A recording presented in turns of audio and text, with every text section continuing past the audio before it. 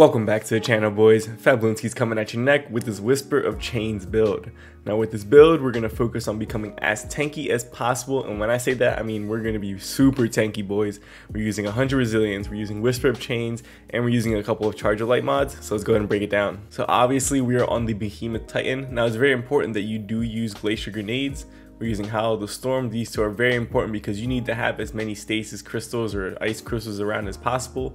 Now you can change this out for Cryochlasm if you want that one, but I like using Tectonic Harvest personally. It allows me to get my melee back. Actually, I think that this is what I would recommend anyway, because whenever you do break the crystals, you want to be able to get your melee back and spawn more crystals as much as possible. So I recommend using Tectonic Harvest. And our fragments are as followed. Now you got Whisper of Torment, which every time you take damage, you get grenade energy, very important, so you're going to want to have this one. This is another one, Whisper of Hedrons. This is kind of flexible. If you don't want the weapon damage buff, you can switch it out for something else.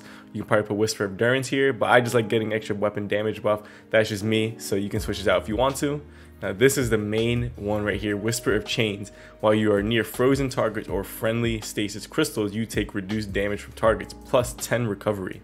Now this is the build, this is what we're focusing on with this build. Now whenever you are near any stasis crystals, frozen targets, you take a massive damage reduction, which is why I said you want to have the Glacier Grenades and Howl the Storm, and you want to be able to use your melee as much as possible as well as your grenade. So anything that will get you that, you want to use, because like I said, we're going to become very tanky with this build. And then we got Whisper of Fractures, and when your melee recharges faster when you are near two or more frozen, or sorry, not even frozen, just two or more combatants. I think it kind of like chunks up very slowly, but still, when you're in the fray, you're near a bunch of enemies, you're getting your melee back, which means you're able to spawn more stasis crystals more frequently, which makes us more tanky. As for my loadout, we're using my Friction Fire again. I've been having a blast with this weapon. I think this thing is phenomenal. We got Threat Detector Wellspring. I love this roll. And then we got my first and last stat. We got Autoing Demo this time. I can also swap to Vorpal if I really need to, but I feel like Demolition is good. Or I mean, honestly, you can use either one. I just like having Demolitions on a gun.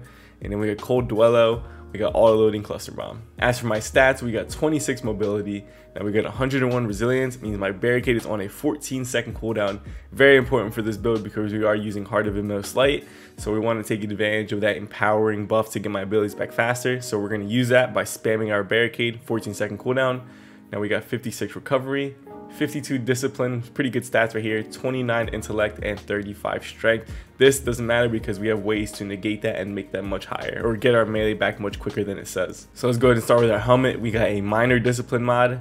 Now we got rocket launcher ammo finder and shotgun ammo finder. Now this allows for some flexibility. If you want to run a sniper, you can just swap it out, a sword, whatever you want to do, or double rocket finders. You can use whatever you want, which is why I like having this setup right here.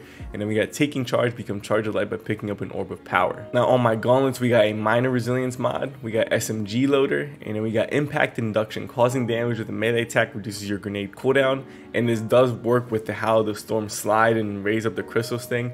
If you're able to kill or even just do a little bit of damage with that, you get a nice chunk of grenade energy back, which allow you to keep spawning more stasis crystals. And then we got supercharged. Now we're up to 4 stacks of Charger Light. And onto my exotic piece of choice, we're using Heart of Behemoth Light. Now the armor perk that comes on it is Overflowing Light. Using an ability, grenade, melee, or barricade empowers the other two abilities. Empowered abilities means they have faster regen, melees and grenades do more damage, and barricades have more hit points. Now we're mainly using this to we're going to start this build off with our barricade. We pop our barricade, we empower the other two abilities, use my melee, it does a lot more damage, use a grenade, free some enemies, get my abilities back faster. That's the main reason why we're using this. I'm trying to spam the stasis crystals. And we got minor resilience mod as well. We got concussive dampener, sniper damage resist, and then we got swift charge, become Charger Light by rapidly defeating combatants with pulse rifles, sidearms, or SMGs. Now again, we're using my Friction Fire, so if I get multiple kills with that very quickly, it's also masterwork. So I get multiple kills, spawn orbs of power, become Charger Light very frequently with this build. On my legs, we got another resilience mod. Now we got Better Already. I feel like this mod is very slept on because whenever you pick up an orb of power, you immediately start to regenerate your health, which is very valuable, especially in something like a Nightfall where, you know, stakes are very high, enemies do a lot of damage. You may be waiting on your health, you pick up an orb of power, boom, you start to regenerate your health. Or something like the Battlegrounds where it's very chaotic, there's a lot of orbs everywhere. If you're taking damage, you just pick up an orb and start to regenerate your health. We're also using Absolution, reduce all ability cooldown each time you pick up an orb of power, another very good mod. And in our made Charger Light mod is Protective Light. While charged with light, you gain a significant damage resistance against combatants when your shields are destroyed. This effect consumes all stacks of charged with light. The more stacks consumed, the longer the damage resist lasts. It does take away 10 from my strength, but that's okay because I have the tectonic harvest, which means I'm going to get my melee back whenever I pick up a little bit of the stasis crystals. Now this is what is allowing us to become extra tanky, because when my health gets really low, I get the damage resist and it stacks with the other damage resist from Whisper of Chains. So when my health is low, I get a nice damage resist. I can take a lot of damage and hopefully I just kill all the enemies, or maybe I can get away from to cover or something like that. But this mod is what makes us extremely tanky. And I have 5 stacks, you're gonna see in a second. I have charged up. So with 5 stacks and protective light, that buff lasts like 18 seconds, if not 20 seconds. So you get like, let's just say 18, because I'm not sure, 18 seconds of a crazy damage resist. Once my health does come back, I'm pretty much just walking around like an actual tank, and it's amazing. And onto my Titan mark, we got another resilience mod. We got double bomber mod, so whenever I do pop my barricade, I get a nice chunk of grenade energy.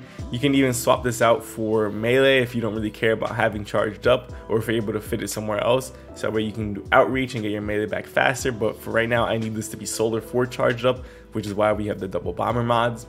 And then we got charged up, allows for 1 additional stack of charged with light. Now this is how I'm able to get 5 stacks of charged with light and make my protective light that much better. And boys, I just want to know who you call him Pinhead. Now we went with the Pinhead look.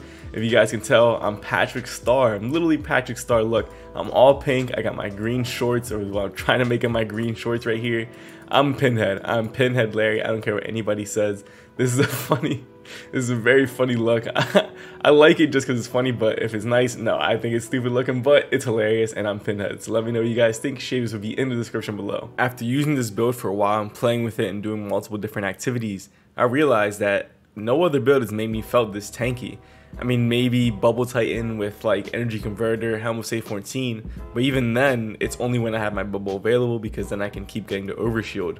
With this build, as long as there's stasis crystals up, I'm tanky, as long as I'm near them too, but I'm tanky as long as there's stasis crystals around. So whenever I use the Howl of the Storm slide thing, whenever I use glacier grenades, and get this, whenever I use my super and just spam stasis crystals, I would just spawn some stasis crystals near where I'm gonna fight and just fight in between them, go around them, whatever, and enemies start to push me, boom, I can just blow up the stasis crystals, cause damage to them, or slide, freeze those enemies, get that weapon damage buff. As long as I'm taking damage, I'm getting my grenade back. If I'm near 2 or more enemies, I get my melee back. I can just keep that cycle going. I pop my barricade, empower my abilities.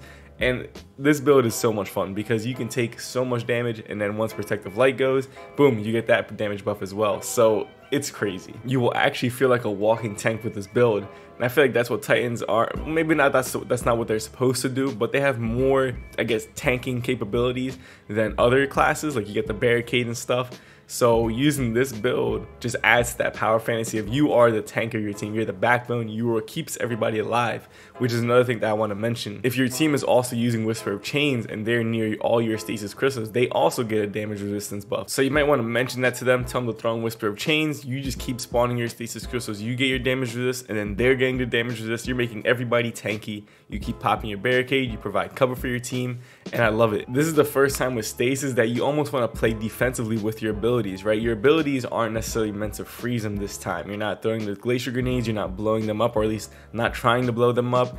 You're not using your melee, although I do use my melee in an offensive way, but realistically you want to throw your melee like behind you or near where you're gonna fight, stand there, give yourself some cover, and get that damage resist and just go to town. Use your Wellspring weapon or your Demolitionist weapon, whatever you want to use. I recommend Wellspring and Demolitionist.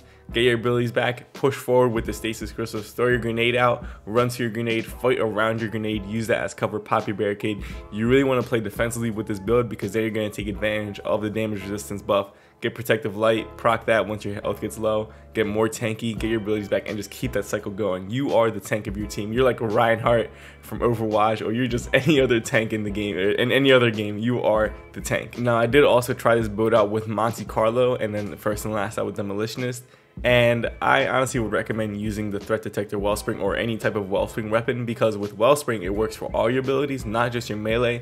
Although Monte Carlo is a fantastic gun, and I felt like I was able to just kill everything, because if I froze him, I get that damage buff. Monte Carlo itself has a really nice damage buff when you get those kills chained together, so you're able to just clear a bunch of ads. And Monte Carlo is one of my favorite guns too. I love that gun, but I feel like with this build, I want to be able to spam all my abilities. So I mean, it was still fun, it was still good, but I personally just thought it was more fun using the threat detector wellspring weapon. So definitely try this build out, boys. I honestly think that this build might be even viable for endgame content, because if your team's all running stasis, you can be the backbone, giving your team damage resistance buff, freezing enemies that coming near you, giving their melee back, and you guys can just tank so much damage, and you can revive people, provide cover. So I don't know, I'm gonna take this into some nightfalls, maybe even GMs, who knows. I don't know. I feel like then you really want to use pure defense, but I don't know, I'm gonna try it and see what happens once GMs unlock. But you guys definitely gotta try this build out, and let me know what you guys think in the comments below. But if you guys like this content, please like, subscribe, and share. It truly helps me out a lot.